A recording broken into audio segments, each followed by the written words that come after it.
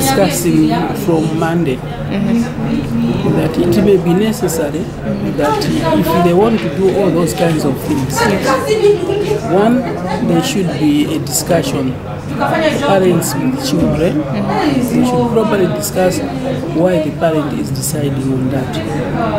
But also, a very young child, they cannot make an informed decision in terms of, okay, if you are protecting me from a pregnancy, will I not be at risk of HIV or STIs?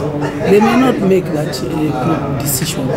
So it's better to discussing in terms of what we call education. Education, what now it is called comprehensive sexuality education. They first of all understand why the parent is worried about their health, about their future, and what they would choose to be better for them.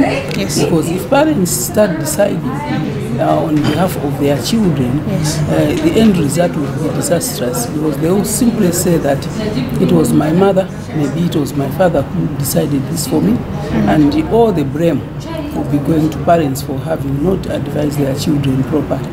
But it's better that they engage in a dialogue with children and make them understand that once you do these kinds of things, the result is this.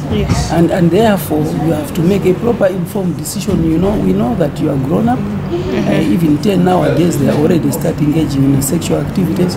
It's better that they advise them on better ways of protecting themselves. In Malawi here we have a say that says one clinic that provides reproductive health services says children by choice are not by chance.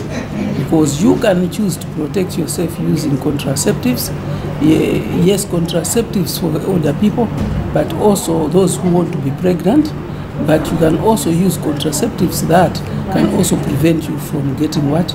From getting STIs or HIV. So it is better that there should be this discussion, because this can lead to a lot of complications.